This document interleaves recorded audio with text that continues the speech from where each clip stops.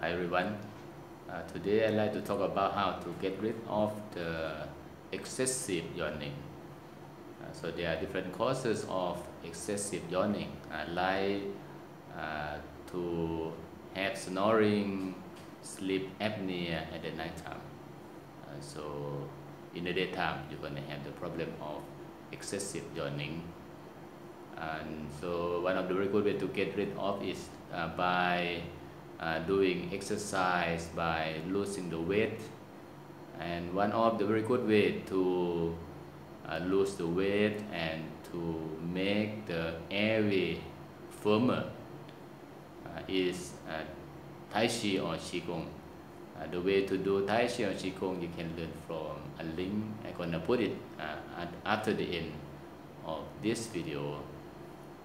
To have herniated disc in the area where the nerve connecting the lungs with the spinal cord, you may have the problem of excessive yawning because the lung can't work effectively or can't work properly, and finally the air, the oxygen is not enough. Is the insufficiency of oxygen.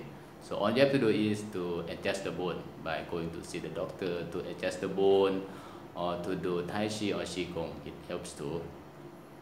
The imbalance of yin and yang, the imbalance of the hot and the cold in the body.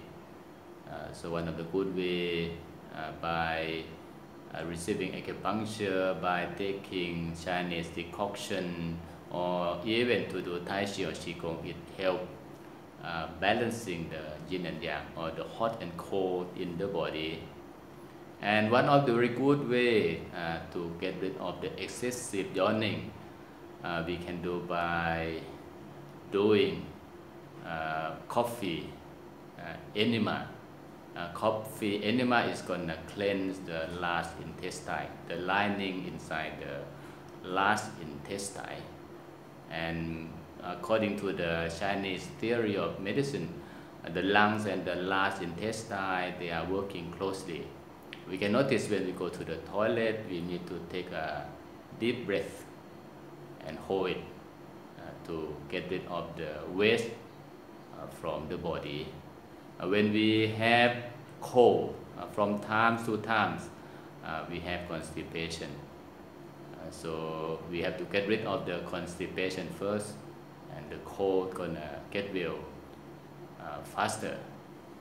And when we get sick, when we have fever, especially to see the Chinese doctor, they're gonna ask us how often we go to the toilet. If we have the constipation of we have the problem of the constipation, the Chinese doctor gonna help to get rid of the constipation first, and then the fever inside. The heat in the lung gonna be reduced, and we're gonna get well faster.